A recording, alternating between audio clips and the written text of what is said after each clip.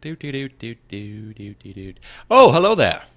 My name is Skullk, and you want to know about some brushes, do ya? Okay, so this is a question I get way too much. What brushes do you use?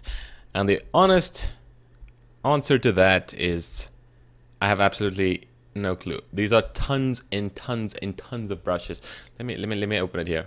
Like I have okay, well, there's people with way more brushes than that, but these I couldn't tell you where to get all of these because I got them from all kinds of different places. So, ooh, look at this one. This one's a chain one. Ooh, how cool is that? Oh, that's massive. I forgot I had that.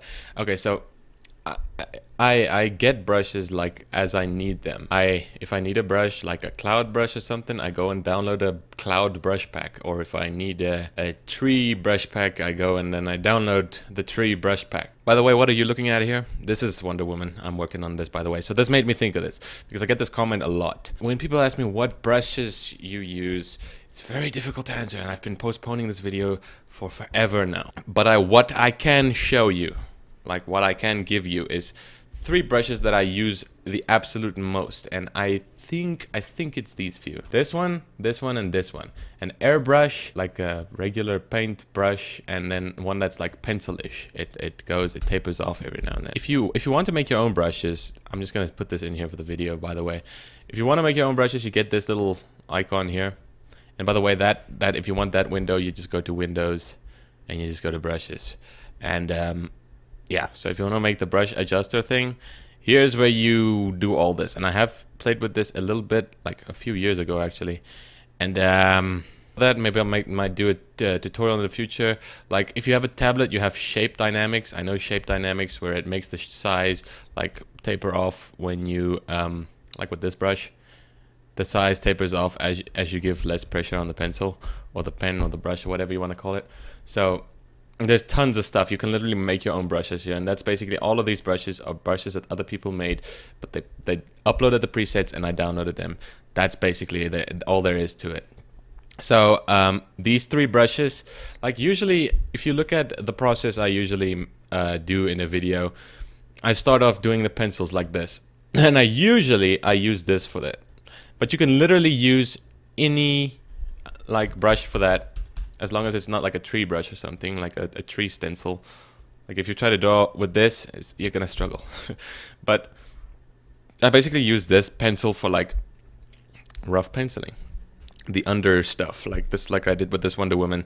I basically did it with this brush, I think. But if that's not enough, you can literally use this. This is nice for sketching as well, this size taper and stuff, because all you have to do really is you have to put the opacity at about 50% or lower. I wouldn't recommend going too low, otherwise sketching would take a really long time before you actually see something.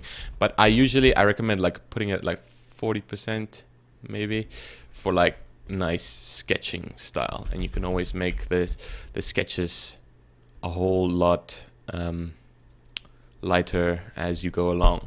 But if we want to get to those brushes, I usually use let me just show you where you can get these brushes first. Here's a website called howtodrawcomics.net. This guy has a YouTube channel as well. I really recommend watching his stuff. It's really nice. But if you're not very advanced, I wouldn't recommend. If you're just starting out, I would recommend checking out some other stuff before checking out this guy's stuff. But yeah, really good stuff. He also used Clip Studio and stuff for line work. I might do a video later on that. I don't know Clip Studio that well, but anyway, he has these downloads here. You see, he has a few things you can download, like comic wallpaper and stuff. But what I really want to get to is these free resources section here. Here's a comic art Photoshop brushes. Like this, the 3 I just show you, they're in here. So there's this ink brush. You can use it for line work, but I don't do line work in Photoshop anymore because I use Clip Studio, and the line work in Clip Studio is way better than Photoshop. But if you have Photoshop to use, then you can just, that's this brush. And sometimes I sketch with it. And then that pencil brush, and this is an airbrush as well. And what the airbrush is nice for is, let me just open another Photoshop up in his house. Like this, and just let's say let's make like a shape, a weird shape, and then color it good old green. Let's say I colored something, okay? And the new layer, sorry. Let's say I colored this thing and it has an outline in, and I want to color it. So I basically go and then I use this airbrush. This is one of the 3 brushes you get with this thing. And I would use it and like maybe I use a darker color here, and then I shade it. And that's basically how I shade my characters and stuff. I use the airbrush is basically all I use. If I want to do something finer, I go in like if I want to make like a highlight or something like that, I select the area, go lighter, and then use that same brush and just go over it lightly, you see, and then you have that little highlight or whatever there. So that's basically how I go about coloring with these 3 brushes. And so yeah, that's the final one I use. Usually I use this one, this ink one. I used to use it for my line work, but it's great for like sketching and stuff as well. So if you want to make a new layer, it's great for like doing like line work and stuff. So if you want to do like a nice square, it's good for that. Basically I use these 3 brushes, man. I use this ones even for coloring. Like if I want to do some hard coloring and I cannot reach it or something, I use this one as well. So basically if I want to do like a hard lighting on below this, whatever this is freaking fruit of some sort, amazing fruit, and I want to do like a hard lighting, but I don't feel like I can get in those lower regions, then I just make a mask and I just go over it with that brush, and it gives it that hard lighting as well. So yeah, and when I'm sketching in the beginning, remember to play with the opacity. That's gonna help you a lot. And I always keep the flow at 100% for just so that it doesn't make those circles, you know. Let me show you. Like if you put the flow too low, you can see like, look at that, you can see the circles and stuff. That's not what you like. So remember to keep the flow at 100%. That's just for naturalness. If you want to do that, whatever. But yeah. So as for other brushes, like I know in my one video, which is blowing up kind of, I showed these flame brushes, which could be smoke as well. But you can literally like Google on the internet and you'll find some brushes and you just install them and you use them. It's so easy to find brushes, and they can be very potent, they can be very effective. They can be very effective in terms of like giving texture to stuff. If I want to make this fruit kind of like it's been splattered with blood, then I can do that. Just pick a red, because this is just liquid. I don't know if it's even red paint, but because it's a brush, you can just go, oh, bam! And that looks disgusting, so I'm just going to take that away.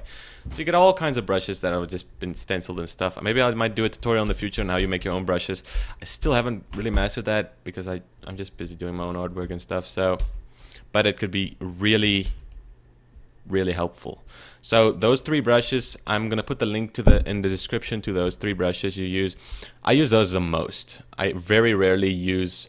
I use textured brushes and stuff maybe at the end for just some effect, but not very often. Like the airbrush is very good for like doing lighting and stuff.